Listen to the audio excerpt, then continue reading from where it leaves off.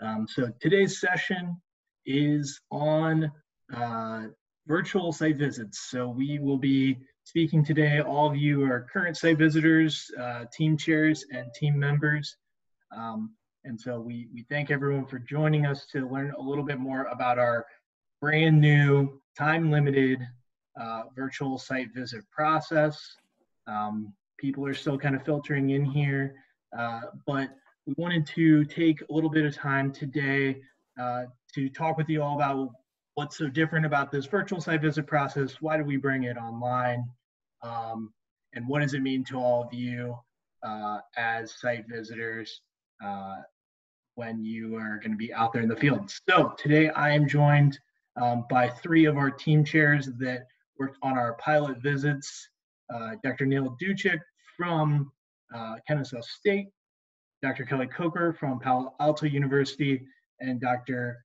Marty Gencius from Kent State University. They were the chairs, as I noted, for our three pilot visits.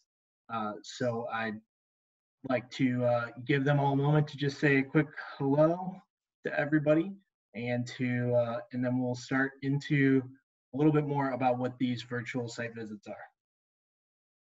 Neil? Good afternoon, everyone. It's nice to be here. Kelly? Hi, everybody. Thanks for being here today, and we look forward to sharing some of our experiences. And I also would just say, if there are any folks on the call who participated with either Neil, Marty, or myself as team members, we're hoping we'll have a chance to hear from you a little bit today as well. Yes, definitely. So no pressure on you all, but yeah, there will be a point where I'll give you a chance to those team members that have decided to join us today to jump in and just say a little bit more about what it's like to be a team member during these visits. So because we are having just team chairs helping us do the main presentation today, but we do want to acknowledge that there's a slightly different role and just as important role with those team members for these visits as well. And then I will pass it on to Marty. Yeah, I'm happy you're all here. I think this puts us in a situation that's unique for all of us. I keep my expertise in check by reminding myself I'm only one tele-accreditation ahead of the rest of you. So I think you'll learn a lot from the process when you are actually in the process. So I'm excited about today, and we'll just share what our individual experiences are when the time is right. Thanks, Marty. All right, so as I noted, the virtual site visit process is really something that we've been developing over the last about 3 months since the time that many of your all campuses and campuses across the United States have closed down, have had travel restrictions, have been experiencing delays and changes in the way that they operate. So we too are looking at ways that we can change our operations and continue to support the accreditation process. As I noted, this is going to be a time-limited process. How long that will be, we don't know at this point. As you know, many of us and many of you know, institutions are making different decisions for the summer, for the fall, and into the spring, even of next year. So we don't know how long we'll be doing this for, but for the time being, this is something that we want to get all of you as up to speed on as possible so that we can best serve all of our programs. I'm sure many of you, all of you received from me the handbook supplement that we're giving to our programs to help them through this process, telling them a little bit what we're expecting of them. That kind of lays out the standards for how do you get asked to be on one of these virtual site visits as a program. And then it looks at, what are you going to do? How is this the same? How is this different from that? The first thing to say is a virtual site visit is not a supplement to an on-site visit. If you choose to be part of the virtual site visit as a program, you're accepting that as the visit review of your program. So there won't be any kind of follow-up, unless any different than there would be follow-up for a normal in-person visit. So these visits in some ways are not exactly, they're a full-scale replacement for, and we hope very much an equivalent level of review. What I'll start off by saying is saying basically these visits are no different.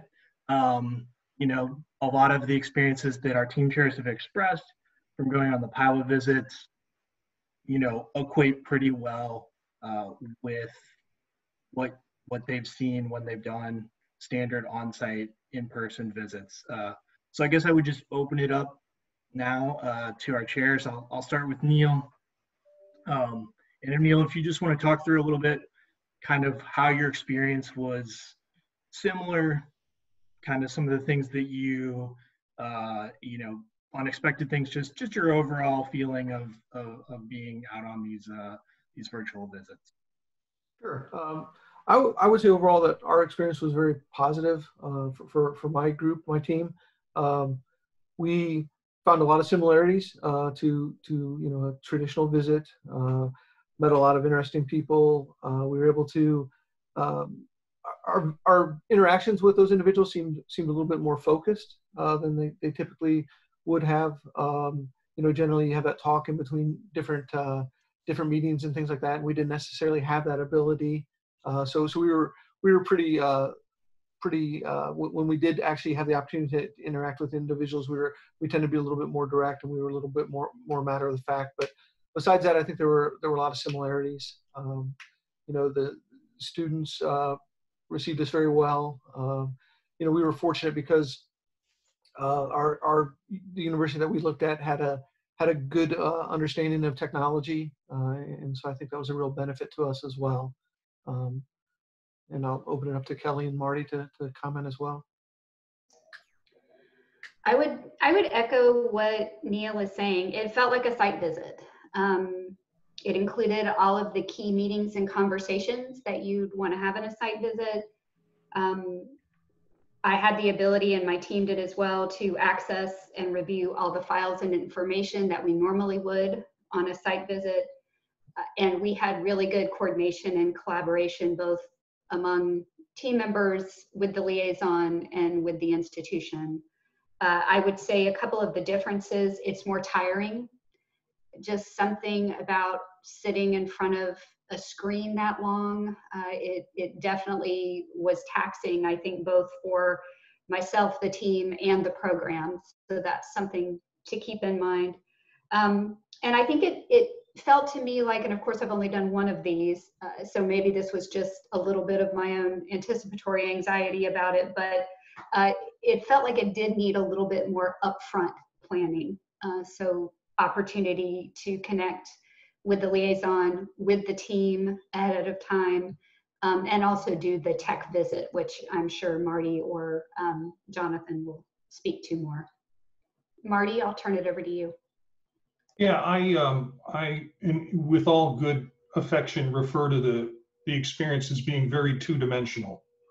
In the idea that we're not, there's a lot of the nuance that you get from site visits and the relational stuff that happens with your team is difficult to happen doing this in a condensed version. So if you can kind of give that piece up, it also helps you target in and focus on the work, I think, a lot more, which is a plus.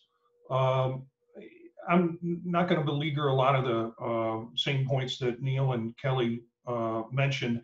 I saw one real distinct advantage was, instead of having site supervisors all come down, spend an hour traveling to the site, and then having a 45-minute meeting with you, and then spending another hour traveling back to their sites, it was very convenient for them to come in using the technology, and I think that led to a lot more availability for them with that than you would typically see with people coming to on-site type accreditations. So that's my piece. We have some other points we can talk about later on that Kelly, Neil, and I had chatted about. So I'm going to turn it back. Thanks, Marty. I think that the first thing that, now that you've all kind of introduced what your overall kind of feelings were and things, one of the first things to get to is, how is the scheduling different? How does the pre-visit stuff kind of happen? Yep.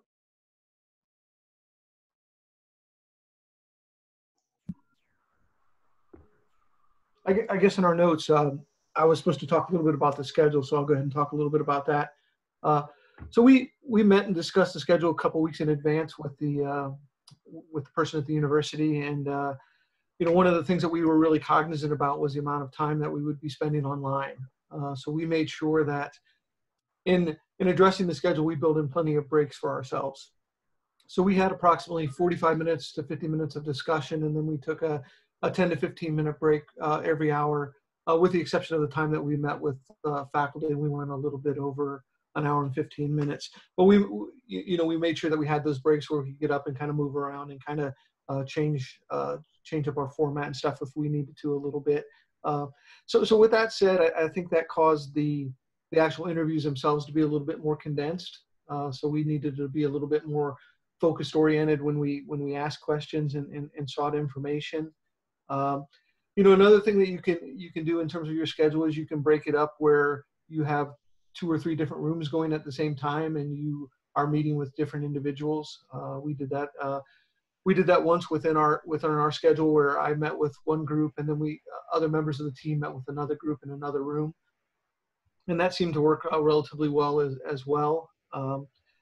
In terms of the scheduling, with the rooms that we utilized, every session essentially was in a different Zoom room, and we had that on the schedule where you could just go and click on it and go automatically into that room, which we found to be helpful, and that change of pace was also pretty nice. At the end of the day, come 4 or 5 o'clock, as Kelly mentioned, you were really, really tired. So we made it a point not to spend more than an hour in the evening looking at different things and kind of talking about the points that we made. So as we met with people, our notes were a little bit more copious than usual. We tried to make sure that we had specific things that we could come back to in that hour or so that we spend in the evening. Another important part in terms of scheduling was just to make sure that we had access to technical support if we needed it. So we had the phone number of the technical support person at the university. We actually were fortunate because we had access to all of the databases the weekend before we met. And that gave us time to kind of go in individually and check out different things, different course rooms and stuff like that, which was a big support for us. In terms of the scheduling, one thing that I did find different was the relationships that you formed with people. It wasn't quite as coherent as it typically is on a regular visit, where you're walking between the different rooms and talking to people. So you miss that element, but I think it was done very professionally, and it was the group that we worked with was very very knowledgeable, very easy to deal with, and so in terms of scheduling itself, it actually flowed very well from my perspective. We were fortunate. Thanks, Neil. Kelly, if you want to speak a little bit about, one thing I'll say is Kelly's visit was scheduled a little bit earlier than other folks' visits. One thing that we did change between the time that Kelly's visit was scheduled and these other 2 pilot visits was CACREP is now hosting, and you'll note that from the supplement, CACREP is hosting all of the meeting rooms, whether that's the team's private room or that's the actual scheduled meetings during the visit. We have a bunch of Zoom rooms available. So as Neil mentioned, if you need to have parallel meetings during a visit, you can work with me to schedule those. If you even needed to have one team member per room and it's all parallel meetings, we can work that out.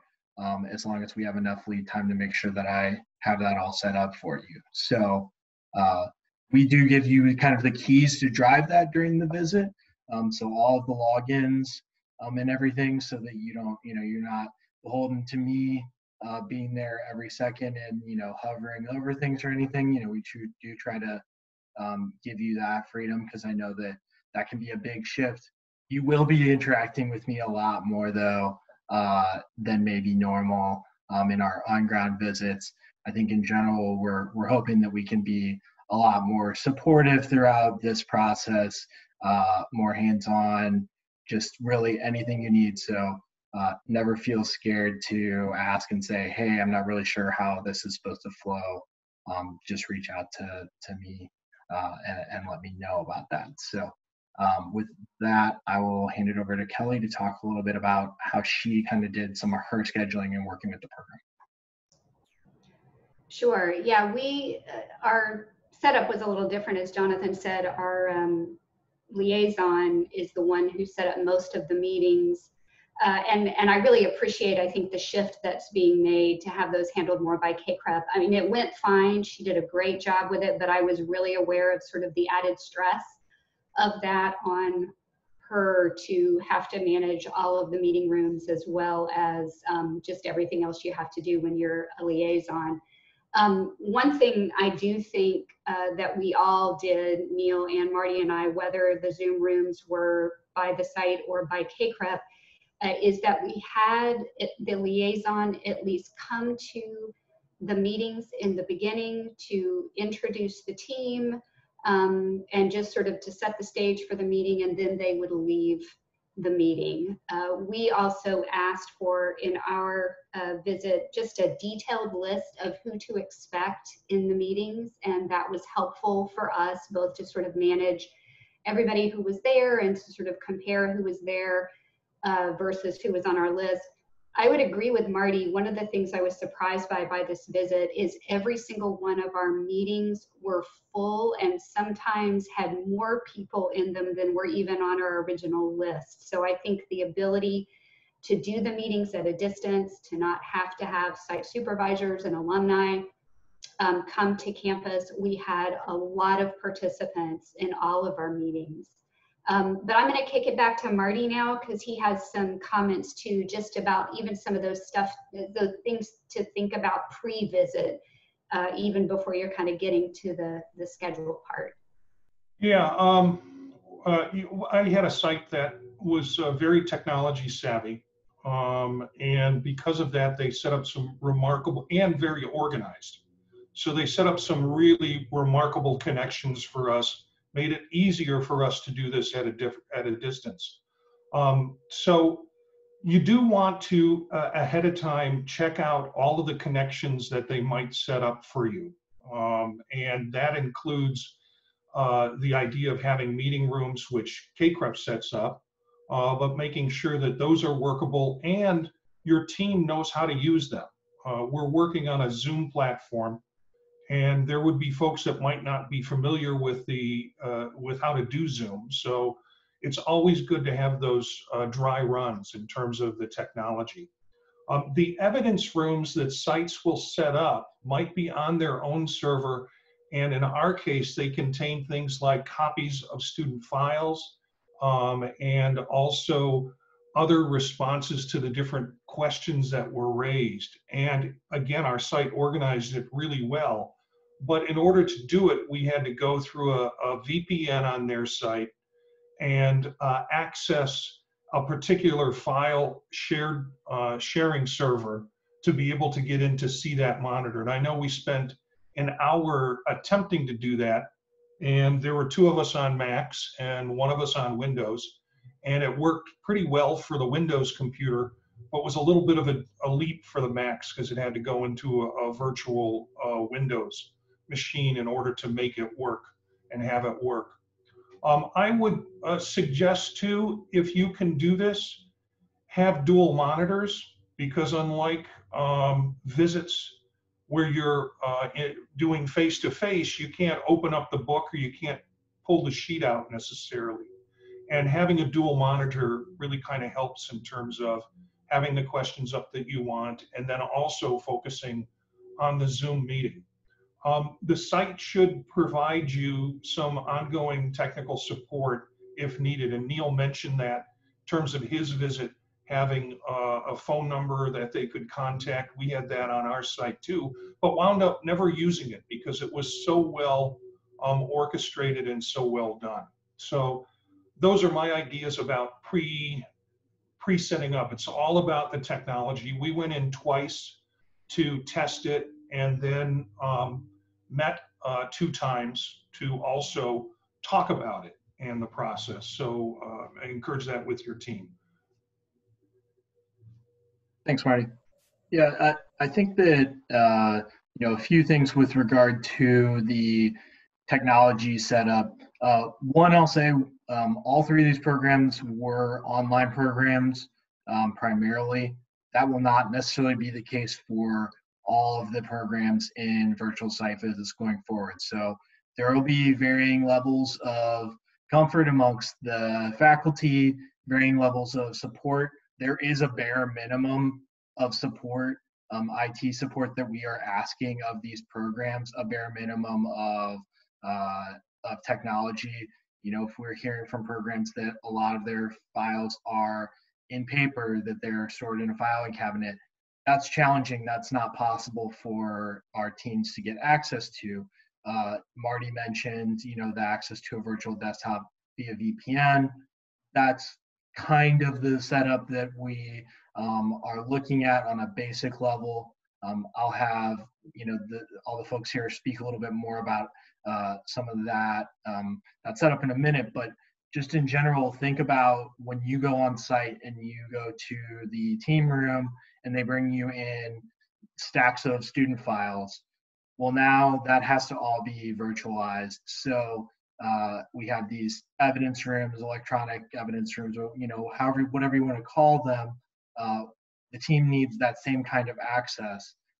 One thing we're looking to try to ensure with these visits is that you have access to that hopefully in advance of coming on site. So some of that stuff can be front loaded. Neil mentioned a little bit that they had that maybe wasn't as true for Marty or Kelly's teams. We want to try to work with sites to make sure that for all of you going forward, that's more so true, that at least a few days before the visit, you would be able to look at some of those documents, because again, that cuts back hopefully on time during the visit that the team has to spend extra time online during that tiring period. So I guess I would just offer it up to whoever wants to jump in. Kelly, if you want to speak a little bit about how your site set up their evidence and how that works for the team. Yeah, sure. Similar, I think, to Marty's experience, our institution did a really great job of setting up a virtual evidence room. It was also behind a login protected VPN. We did have a tech meeting ahead of time where we had their tech support person, the liaison, and the entire team, and we walked through the system. They sent us our login information. We had an opportunity to test it and practice with it. We had a couple of glitches, but their tech folks were really responsive and helpful.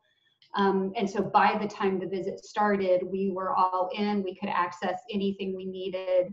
It really was like walking into an evidence room, just like you would expect. I think one of the things to think about from a team perspective, and my team and I talked through this a bit, is really trying to think about what would we normally want to have eyes on and hands on in a regular visit, and how do we ask the program to replicate that for us virtually. So I think it's helpful to really talk through with your liaison specifically what you're looking for in that evidence room. So we were very prescriptive almost with what we wanted to see. So one folder for student files that included an example of a remediation plan, one folder for practicum and internship evidence, one specifically for assessment. Show us your updated plan, any data you want us to see.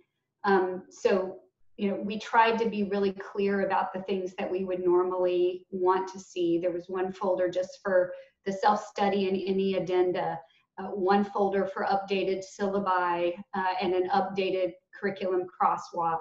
And so I think the clearer you can be ahead of time with your liaison about what you expect to see in that evidence room, it really does help. And what that did for the team and I, and getting back to just a comment about scheduling, we really tried to schedule some time on the second day for there to be team time. So it was time for us to be in the evidence room together, time for us to, if we needed like a follow-up individual meeting with a member of the faculty, we could do that then. And also it was time we built into the schedule to actually work on the report, because as Neil said, the screen fatigue is quite a bit. And so I really had to get out of that model of, oh, let's do a visit all day and then let's go get dinner and let's come back together for 2 hours in the evening and work on this. That just doesn't really work in the same way. So being really intentional about that timing and creating space to work with your team. One of the things we did, and I know at least Marty did it, Neil may have too, is I actually set up a Google Docs folder for the team and I to be a shared space that we could work on the report as we went. So we did use our time over the course of the visit. I said to them, please go in, put in your strengths, put in suggestions, highlight areas that we need to look at. So we did that all throughout the visit. And then I was able just to delete that folder and get rid of it when we were done. So that was helpful for us. Thanks, Kelly. Neil, I'll open it up to you to talk about how you guys worked with all the data. I know that for your program, that they gave you quite a lot, as you mentioned. Yeah, I can't comment enough on how well organized the university was and how easy the liaison was to work with. We essentially signed a release the week before, and then that Friday before we had a 2-hour presentation on the 3 different databases that we had to interact with. We had complete access to their learner management system, and then they also had a student database that they gave us full access to, so we could go in and look at every student file. We could look at all their assessment data. We could, look at anything that any of their faculty had access to, which was nice. They also set up a little file folder for us where if we had asked for anything during the day, they would go in and upload it directly to that folder, and we could check it during the course of the day to see that, anything we had questions about was there. We didn't use a Google Doc similar to what Kelly had mentioned. We used the 15 minutes between sessions to kind of make notes and jot information. In hindsight, her method seems a lot cleaner, and we probably should have done that. Good to know for next time. But how we did it seemed to work well for our group. I was very fortunate. I had Dr. Kristen Erickson and Dr. Stephen Gatanga with me, and they were both wonderful to work with, gave a lot of good guidance and suggestions, and so felt very well supported from the team. Thanks, Neil. Marty? Yeah, I had, I'm going to add a unique twist to this. I'm on the East Coast, and the institution we were looking at was on the West Coast, and I had I had my team spread all across those time zones. So it meant some impact on the scheduling in terms of when we would want or expect faculty to be responsive to us, and site supervisors and alumni to be responsive to us. So we condensed the schedule a little bit and started late on the East Coast, which meant we went a little later than we normally do on most visits, but that seemed to work well for the team and for the site better. So take that into consideration would have been my suggestion. As I mentioned before, our site did such a wonderful job of setting up material. Like Neil's, they had an oops folder, those kinds of things that we asked for during the day that would magically appear in the evidence box if we needed it. My strategy of working with the team, knowing that we were doing this virtual visit, knowing that we were going to be spending 8 hours on online, and it seemed like we built a lot of breaks in it, but it didn't feel like we took as many breaks as we had built into it, because when in our downtime we were getting ready for the next thing or doing that. So I spent the last hour of the day with the team of our day, with the team, talking about what issues needed to be addressed and who was willing to address them. I am a early morning writer. Past 10 o'clock, well, some people would say past early in the morning, I'm not very good. But I just don't have I can't do the creative construction that's necessary in writing. So I'm waking up early to do the writing, whereas my other team members are late night writers. So it was essential for us to divide the work up that way. And because we were using Google Docs on a shared space, we could see what changes people had made. One of the things, if you're team chair and you're using it, I would say you need to back that up. So version it and make copies so you don't accidentally don't lose the work, or some team member deletes the main draft thinking what they're doing is making a copy of it. So I would just take on that responsibility of versioning it.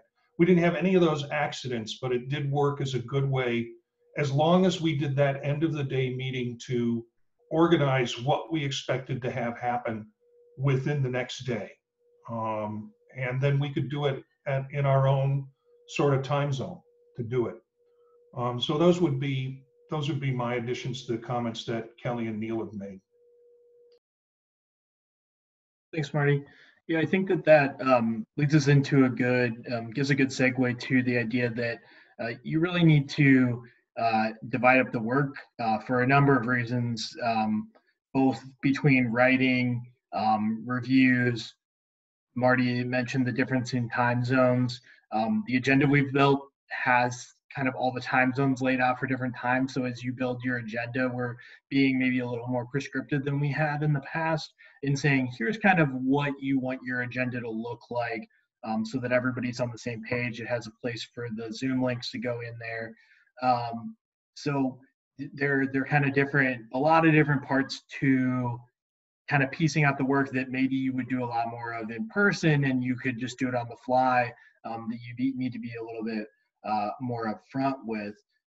So I guess I would open it up to folks, team chairs here, that how were you intentional about piecing out the work to different team members, knowing who was going where as far as meetings, if they were going to be parallel meetings, and some of those things that folks should really think about. Well, for me, in a lot of ways, those things you mentioned happened the way they normally happen for me on an on-ground visit. I think most of the folks in the room who are team chairs, probably can relate to this idea of upfront, when you're working with a liaison, when you're figuring out the schedule, part of that final detailing is that piece anyway. So if there's 3 of us on the team and we're doing an alumni meeting at the same time we're doing an adjunct faculty meeting, let's go ahead and put in the schedule who's going to do what. So I think that level of detailing many of us already do, but I would agree that it's probably even more important when you're doing a visit at a distance. The way the schedule was different for me than it normally is was really just 2 primary things. One was the added breaks that Neil talked about. I always struggle with that anyway in an on-ground visit, and I'm always halfway through like the first day and I'm like, dang it, why didn't we build in more breaks? I'm exhausted, I don't have time to go to the bathroom. But for the virtual visit in particular, really building in those 15 minutes, and then you've got that flex time to just walk away from your computer to get something to eat, or as Marty said, even to do a quick check-in with the team before the next meeting. So that certainly, I think, was a difference. And then the other difference is just being very clear about who's going where and how you're getting there. So having the Zoom links, One of the things we had in our visit, which was very helpful, but again, this was under the model where the liaisons set up the Zoom rooms, is we actually had all of the meetings populated in our calendars so that when it was time for the next meeting, I didn't just have to refer to my schedule. I actually could go to my Google Calendar, click on 1 o'clock, and there's the Zoom link for, the alumni meeting. So, that might be something to think through if you're responsible for the Zoom links. And maybe, Jonathan, this is even something that CACREP could assist with, is once you have those Zoom links, yes, you want them articulated in the schedule, but to actually have them populate on people's calendars, at least the team's calendars, that was really helpful to keep things structured and organized. And I would just say for organization too, the meeting at the end of the day with the liaison and then folding that right into a quick follow-up with the team was really vital, because it allowed us to tell the liaison what to put in the oops folder, and it also allowed us as the team to really kind of nail down what our focus was going to be for the next day and what we each were going to try to work on before the next day. And so that was another way to help to kind of chunk up the work. Neil? Oh, and actually, before Neil talks, I do want to follow up on what Kelly said. You heard from all of the chairs here as far as some different preferences and some different ways of organizing their schedule, so to speak. Kelly mentioned how nice it was to have them in the calendar. Neil talked a little bit about having separate meeting links for each of the ones. And then, from Marty, we heard, he had mentioned in some of our past discussions, that he might prefer to have kind of a single open room where people can come in and out, and you can kind of manage the folks there, as you go along. I can work with team chairs to schedule it and set things up however makes the team most comfortable, however you find it most useful. So I'm very flexible. We just want to build a system that works and make sure things flow nicely for the team. So I'll hand it off to Neil then. Sure. Well, I think scheduling was very similar, as Kelly had noted, to a traditional visit. We met the Sunday before just to kind of talk things over and to kind of divide things up, which I think was very helpful. One thing that I noticed that was a little bit different is, when you're at a traditional site, people kind of guide you in terms of the time. So I was forced to be a little bit more time conscientious, knowing that I had to be the first one to the room to kind of open it up and let people in. So trying to be on time, being a little more cognizant of that was a little bit more challenging, but I certainly got used to it. But besides that, though, I found it very similar to a traditional visit.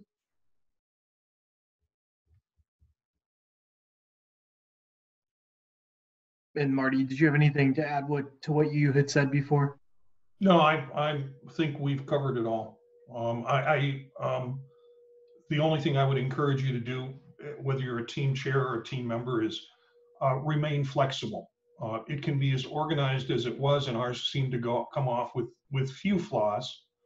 We had trouble getting some of the team members into a room because we didn't give them, or they didn't use the right access code to get in, and they were running a meeting separately from me. But you just have to be flexible and be okay with that, and also make sure you take care of yourself and your team members, or yourself if you're a team member, in the process, to make sure, check in with folks a little bit more about how they're doing and what they need right now, because sitting in a chair staring at a screen is probably not what they need right now. I do think we've all had to deal with some flexibility in our teaching and our work, our counseling. So this comes at a good time to ask us to be more flexible. Thanks, Marty. I think I want to circle back around to something that you mentioned near the very beginning, Marty, which was this idea that the visits can be a little 2D, that's not a bad thing. But I'd like to hear a little bit more from all of you on that point. I know that, one thing we had discussed as a group is that one thing maybe you were missing is some of that. What can we actually see with our eyes? Can we see clinical spaces? How do we engage with some of those? In this case, the 3 programs are largely online. They do a lot of their clinical work, their didactic work virtually. That's not going to be true for some of you as you're going out to see programs. So just some of your guys' thoughts on how some of that felt, how we can adjust to deal with that. One thing I will note is we are asking programs going forward, if they have an on-campus clinic, is there a way to provide us with some sort of a walkthrough of that space, even if there's no one there? Can they do a video? Could they do photos with a description of what we're looking at in a PowerPoint? It doesn't have to be flashy and high production value, just something that gives the team a good idea of what and how and where are students able to engage with this. Well, I think, for me, the way in which the 2D part was probably felt most by my team and I'm not sure, I can't tell, there's so many faces here. I don't know if Heather or Shannon are here, so if you are, I certainly invite your thoughts about it too. But if I do this again, I think one thing that I will do more intentionally is to really focus in with both site supervisors and students who are in practicum and internship. If we just have a group meeting with those folks, is to ask for some specifics. Pick a site supervisor, tell me about your site. What is it like? What do students experience when they're there? What kind of client loads do they have? How do you do direct observation? Just really trying to be intentional about the questions that I would ask if I were doing a visit to a site. And similar with students, really wanting to find out from those students in practicum and internship, what opportunities do you have at your specific site for professional development? What types of clients? So, I think that would be something that you can't quite replicate in the virtual visit that you have the benefit of in an on-ground visit. So I think some real focus and intentionality about getting the context of the clinical experience would be important.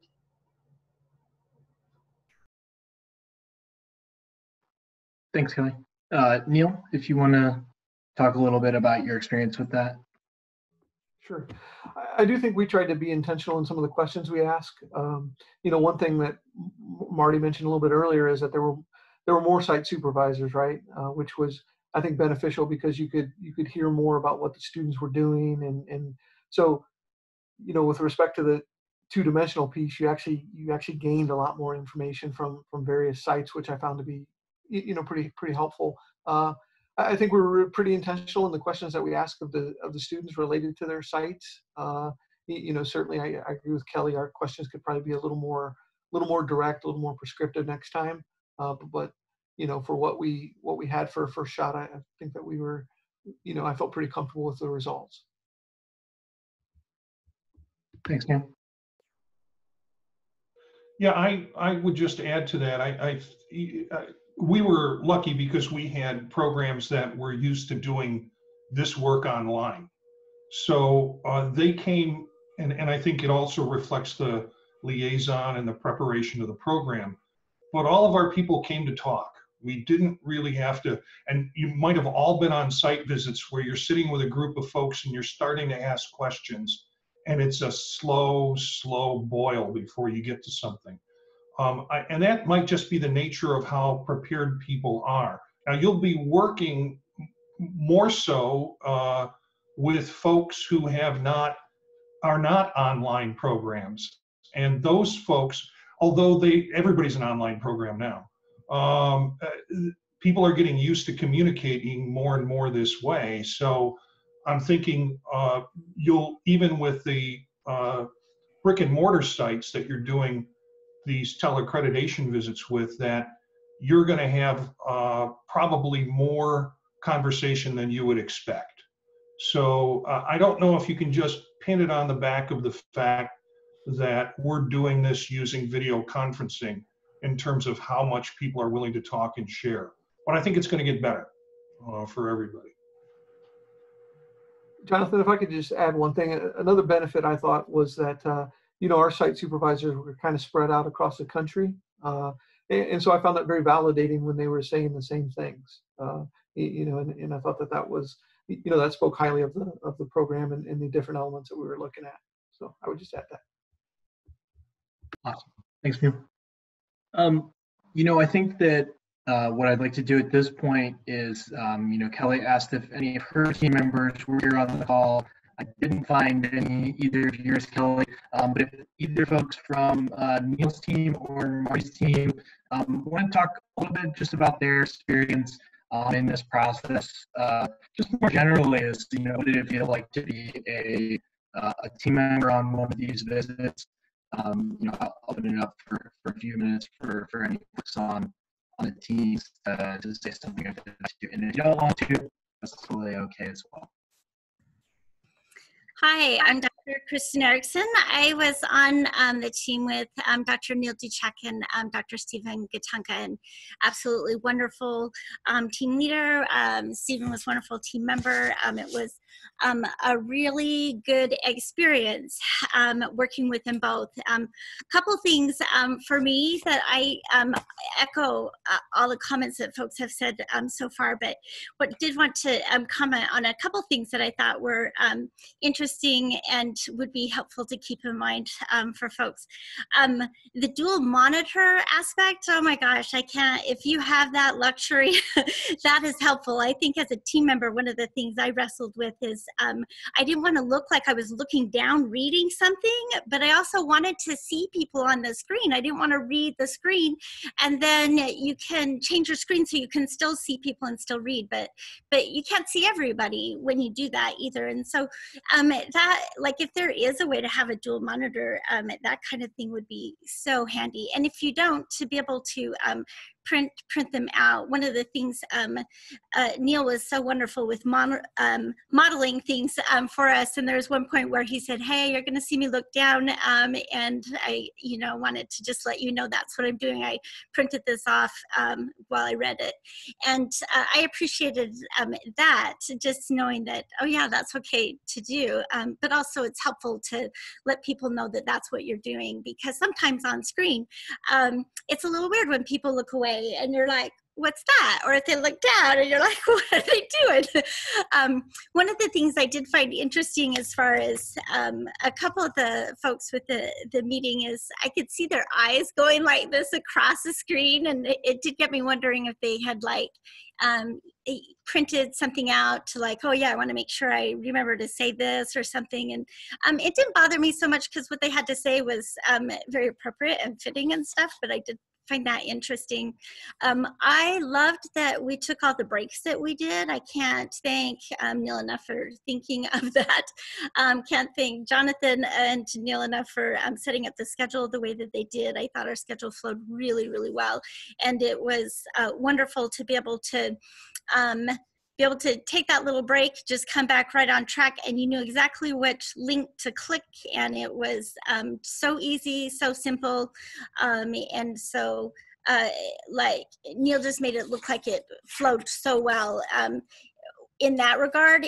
But I also know that it takes tons of prep for it to flow that smoothly, and so that would be people like Jonathan and Neil and our liaison person setting that all up in advance. So from a team member perspective, it was so refreshing to be able to do that. I missed some of the little subtle small conversations. What was interesting is we still found ways to weave in a few of those anyways, with whether that was just us as a team or whether that was with some of the people that we were meeting with, like, towards the very end of things as we were wrapping up, or a particular meeting, or in the beginning.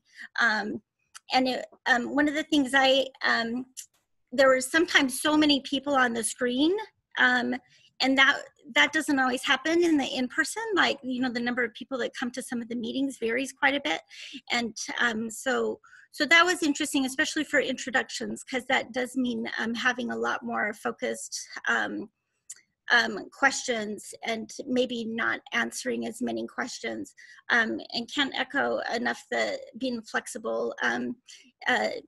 Neil and Stephen and myself were all really easygoing, and so that helped quite a lot with some of those things.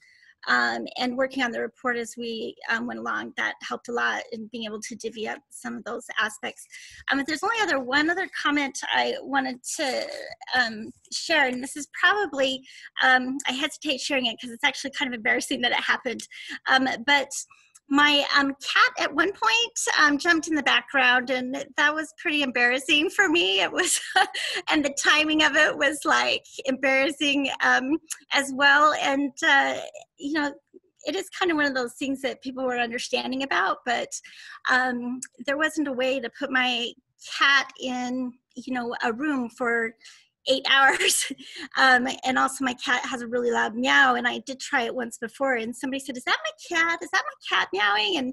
And so I knew not to do that this time, and thankfully it only happened you know, the one time in an embarrassing manner, but it is something to think about how you want to handle that if you have pets. And that's probably all I have to share this time. I really had a great experience and loved doing it, and would love doing it again as well. And shout out to the awesome team I worked with. Thanks, Kristen. Yeah, that brings up a really good point. Obviously, a lot of folks are going to be doing these visits from home. You know, that may mean different things for different folks, whether you have pets or children or other, you know, other distractions that could come up. Obviously, you can only limit those so much, you know, so that, but it is something just to keep in mind as you go along. How can you work to limit some of those? And also, you know, if there is something that might come up, how can you try to minimize it? So if people if you can let people know, hey, by the way, my cat might come in at X time and start meowing and it needs food or whatever it is. And I see Kelly popping up because I know that she has some animal friends that often pop into her calls. You know, I was going to talk about my animal friends. Actually, what I was going to say, because I just love those comments that Kristen gave, and it sort of reminds me too of what Marty was saying about flexibility. One of the things I did talk about with the liaison, and actually we said our first meeting of the day was with the full faculty, and one of the things I really tried to do in that meeting was just level set all of our expectations of, first of all, just how weird this is, and we all get that it's weird, and that this is probably going to be a flawed process, and we're all going to be patient with one another, and we're just going to roll with it, and we're going to know that we're all doing this from our home spaces that we're sharing with various other people and creatures. So we actually talked about that very first thing on that very first morning. And I think what it also did is it just sort of, for all of us, just normalized the fact that, you know, the guy could show up and ring my doorbell and my dogs could start going crazy at any moment. And if we just all named the fact that we're having to do this in this very unique way, and that anything like that happens is just cool, and we're all just going to roll with it and be fine and then move on. And it felt just important enough to just say it, because as we all know, the site visit is anxiety producing enough. These programs are very aware that they are the mavericks for us in this process, so they're very keen on getting it right. So I think just, you know, having that sort of flexibility and that grace and that opportunity just to, you know, I mean, there were times we just had to laugh about a couple of the technical things. There was a time where our liaison got us going in one meeting with all the like university leadership, and then she went to try to open another meeting. Well, you can't do that in Zoom on the same account because you kick everybody out of the first meeting. So we all got completely kicked out of the meeting, So I had her, this is another good tip, I think, having, I had phone numbers in front of me of all my team, of the liaison, the tech support, and actually the faculty. So I was able to just send her a quick text and say, hey, we got kicked out of the meeting, and she was able to get right in and get it going. And of course was profusely apologetic, and we all just laughed about it and was like, hey, that's the kind of thing that's going to happen. So, I think having that flexibility with the cat's going to be there, the kid's going to run in, the doorbell's going to ring. It's just, it is what it is. Thanks, Kelly. Any other team members that joined us that want to say anything else? And after that, I'll have short comments, and then I'll open up the floor for questions from folks to me or to any of the chairs.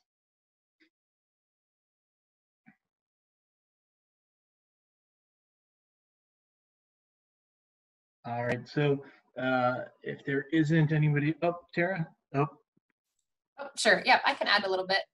I guess I'll just echo what Kristen has said as well too. We were on a different site visit. I had Marty, but organization was key, and we had Marty's very organized, and our team, or our site was very organized as well too. As Kristen said, dual monitors would be very helpful to have, but not always helpful or not always available. The Google Docs that we used worked really well, and so that was a great way for us to all see the same document, see the same material that we were looking at, and still discuss. The only suggestion I might consider after I was, upon thinking about it after we finished, we were on different time zones, and so that meant like lunches and things like that, where we're all different time zones there, and so we did have those short breaks, which were very helpful to get up and stretch and walk around as needed. But you might consider like the different time zones there, like for lunches and things like that. So if you have someone from the East Coast and the West Coast, you might have a little bit longer, a 20-minute break, so that they can have some time to grab something in case meetings run long or whatever might happen. So. Awesome, thanks, Tara.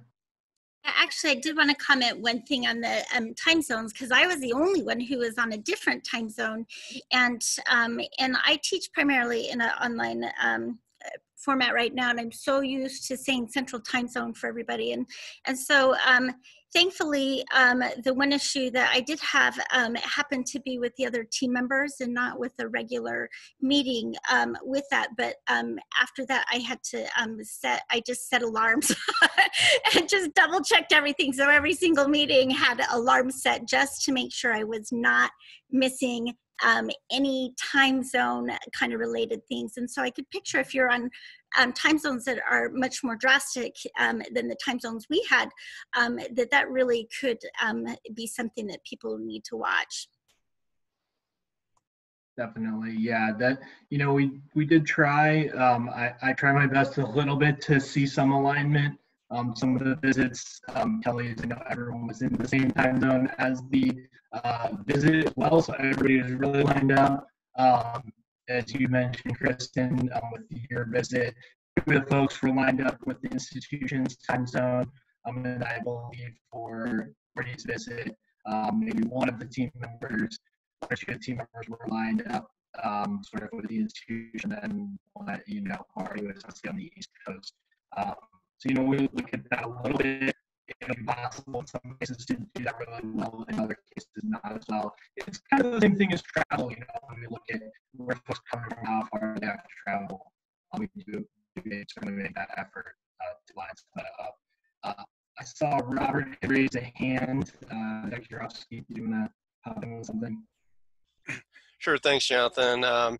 Just want to thank everybody for being here this afternoon and hope everybody is safe and well.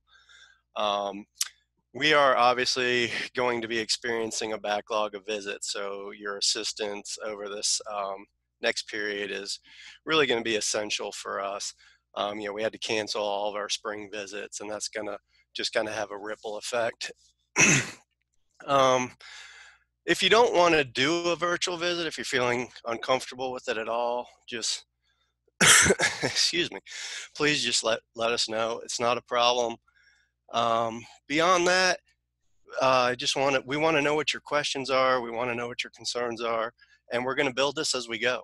So just let us know. Thank you. Thanks, Robert.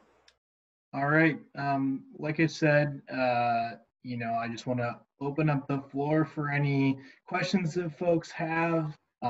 As Robert mentioned, some of these things are kind of learning as we go along, adding to the playbook, so to speak. We learned a lot from our pilot visits. We learned a lot from some things we've learned from other specific creditors that have been doing these virtual visits for a little longer than us. We've seen some things that they do that work for us, some things that don't, and we're making adjustments as we go and trying to meet everybody's needs, both site visitor needs and the team. So yeah, I'll just open up the floor. Matt?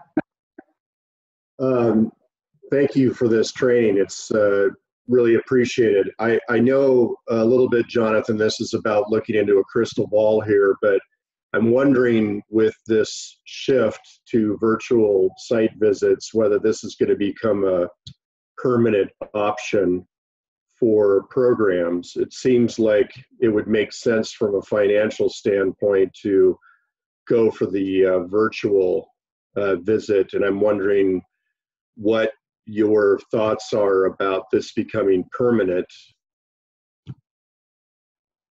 I'll say at this time, as I mentioned at the beginning, we are planning this to be time limited. I will say, as of this moment, I imagine it going through fall and spring of this coming academic year at a minimum. So that's kind of what's on the table right now. Beyond that, you're right. It's looking into a crystal ball. I can't say for sure that it won't be permanent after that, but I feel confident saying that we'll be running it in the fall and the spring of the next academic year. Sure. And I'll just add to that, it is important to realize, Matt, this is an emergency response on CACREP's part to the current context. So there have been no discussions about moving forward with it on, we're going to be talking with the board at the upcoming meeting just to kind of bring them, fully up to speed on the virtual visits and what's been done to date. We do know, there's a limited number of accreditors that we really benefited. I'll give a huge shout out right now to COAMFTE in this regard, because they had actually been moving in the direction of virtual site visits before COVID hit. So they were, so they had done a very planned and purposeful exploration of virtual visits, and the entire accreditation community really benefited. They held a webinar for accreditors, they shared resources.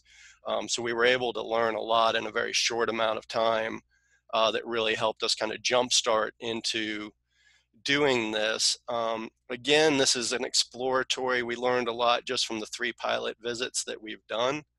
There are a number of programs that originally we said this probably wouldn't fit for that. I think as we gain more experience, we're going to be able to go back and revisit that and, reconsider. There are some programs that just have a high level of complexity to them, and right now we are not considering them, eligible for a virtual visit. If it seems prudent and appropriate in the future, we may.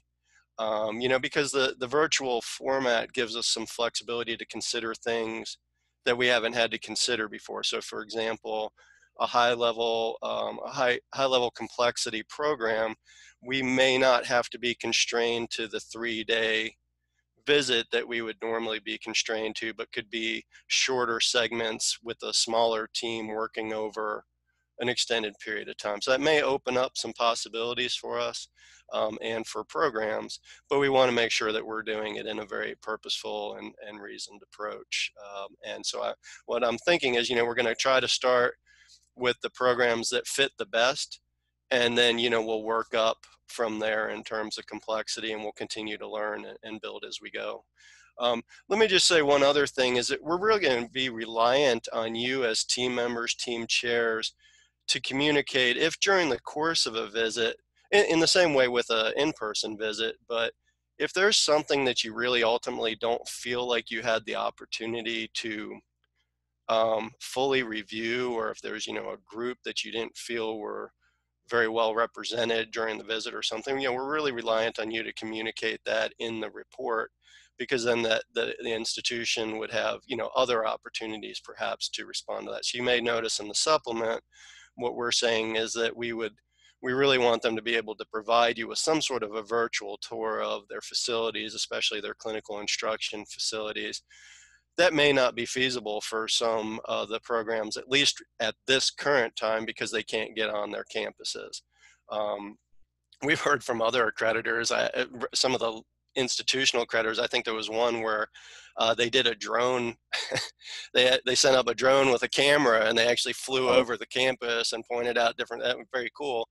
I don't think that would necessarily work for our purposes. But what we're basically saying is, if they're not able to provide that to the team at the time, that the team would indicate that is not met.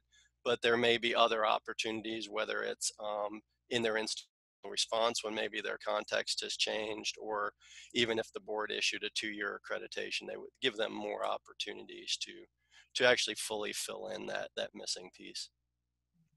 Thanks, very helpful. Other questions?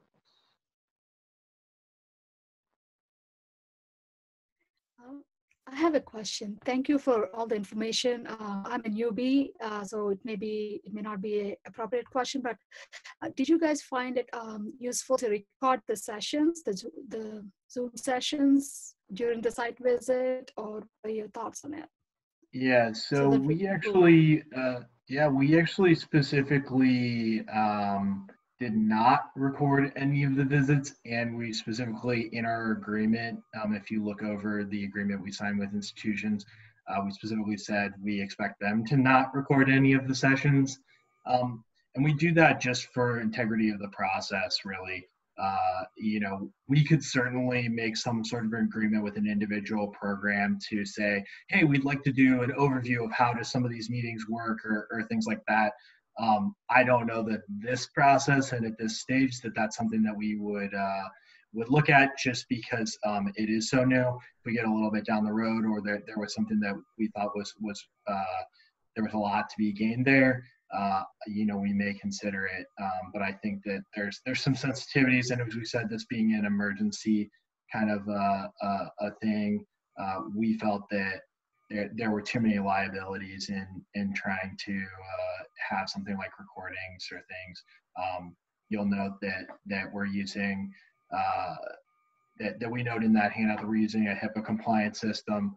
We want everyone to feel confident that everything they say is confidential in those meetings, just as we want to ensure that when we have on-site visits. Sure, thank you. That got me thinking of something else.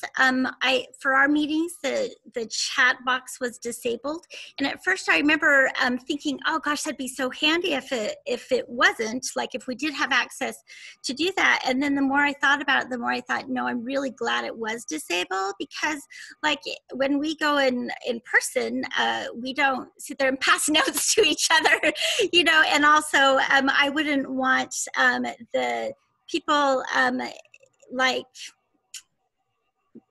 whoever is in the meeting, I wouldn't want them to be chatting with each other. Hey, make sure you say this. Hey, make sure you say that. Or, oh, I wonder why they brought that up. That's interesting. Or, and so I actually really appreciated that judgment call was made. It took a while for me to kind of process that through, but in the end was really grateful that you disabled them. Yeah, that was definitely one of those, as Robert mentioned, lessons learned from our partners. COAMFD shared that was something they did.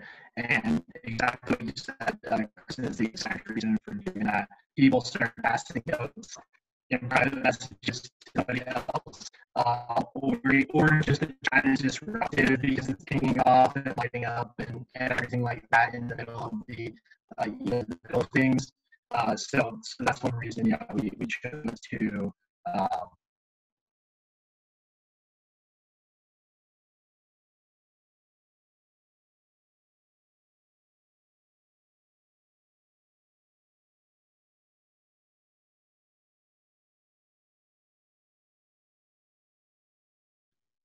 Hello.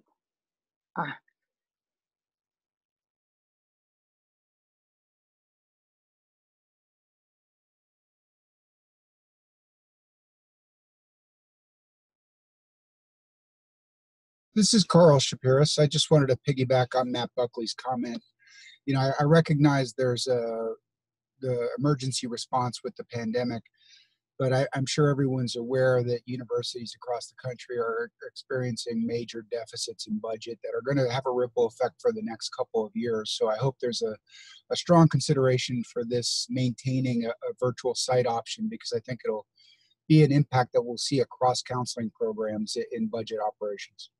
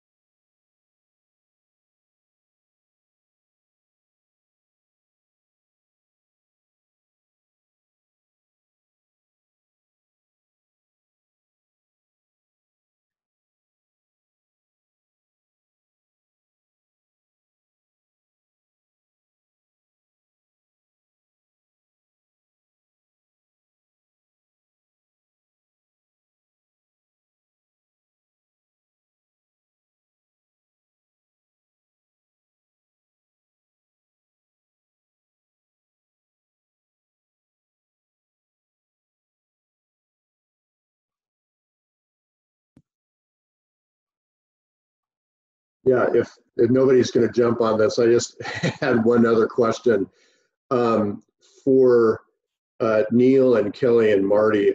My experience as a team chair is that the nuances that occur with particularly student and alumni meetings are very, very powerful around nonverbal, being able to see how people are kind of bouncing off of one another. Did you sense any diminishment in your ability to really get not only the spoken but the unspoken story in those interviews with students and alumni particularly, and then maybe if you have comments about faculty and supervisors?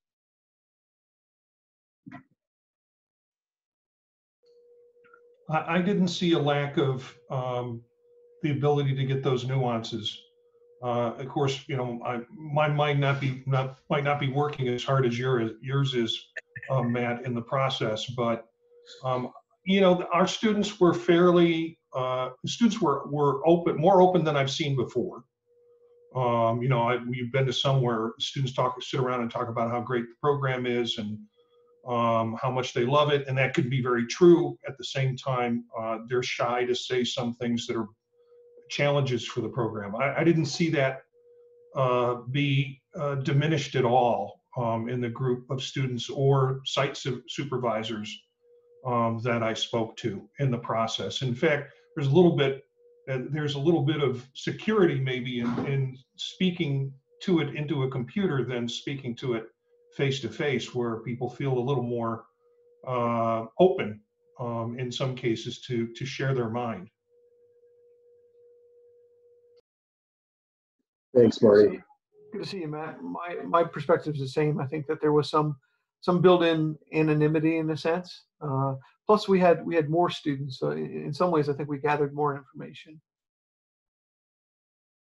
Along those lines, did you require people to activate their video, or could they not have their video on?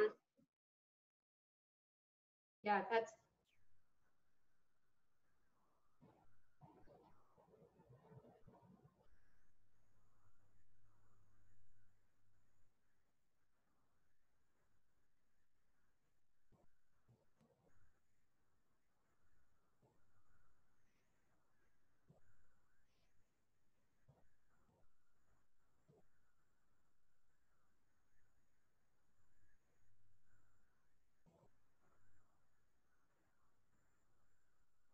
I would just add though, oh, I'm sorry, Marty. Yeah, I'm sorry, Kelly.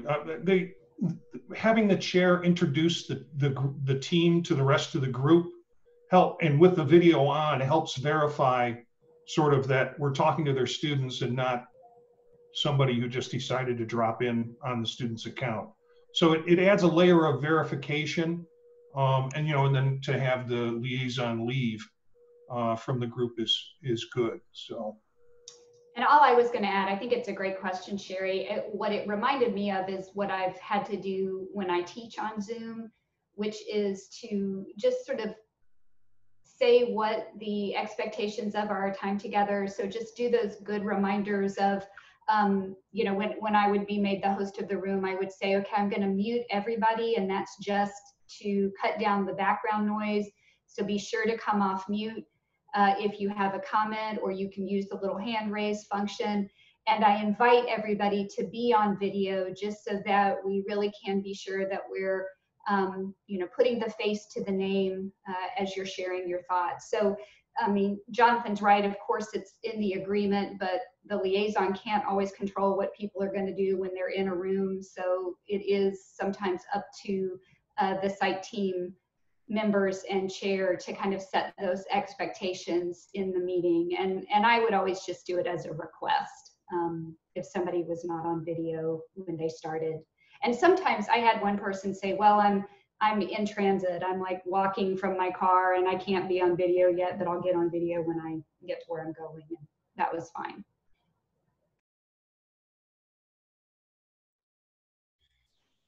Yeah, I think ultimately some of the requirements that we've put in place, and again, I would encourage, you know, you to sort of be very familiar with that supplement, because that does lay out these different parameters, and so you'd be able to kind of pick up, you know, in planning on some of these elements is really in some ways for the protection and integrity and of the visit itself. You know, you kind of have a sense of who's sitting in the room. You know, like I remember being on a visit forever ago at this point, I guess it was, you know, where the faculty liaison just kind of was going to sit in with a group of students, and, you know, the team chair was like, well, we'd really, you know, invite you to leave, very nicely, of course, because we really wanted to have that freedom and flexibility to, you know, to interact. And that's why we really want to know who's in the room, make sure that it is just representatives of the different constituent groups. And there's some tools that are built into Zoom that make that very helpful. At the same time, you know, you have to manage those, you know, the waiting rooms, and that's why we want to know what the names of the people are. And we're asking that people really be in their own rooms, you know, just with one person logged on, you know, to each entry, rather than having multiple groups of people sitting in the same room and things like that. So.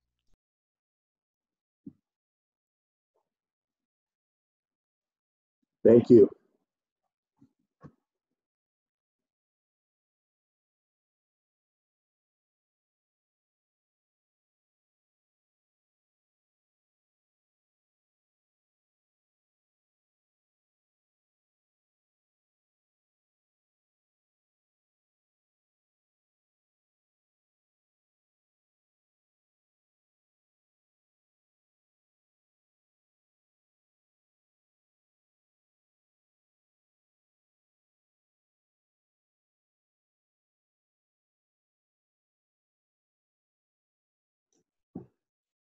Jonathan, you've made, and Robert, you just made a reference to a supplement. Where do we get that supplement? I don't locate that. Okay.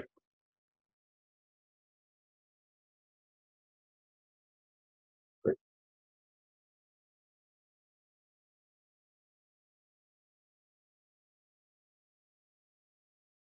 Great.